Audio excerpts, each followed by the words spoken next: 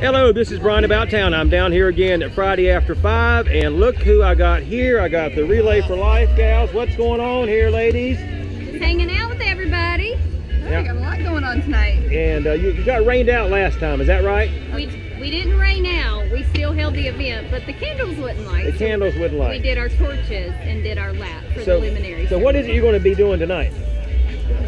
So tonight we are going to be taking donations for glow sticks, and we are going to recognize cancer survivors, those going through cancer right now, at the end of the concert, and we're going to break glow sticks and just have a little tribute time and recognition of cancer. Yep, and we've got luminary bags, so we need all of your help to help hold our over 600 luminary bags that we're going to put in people's hands.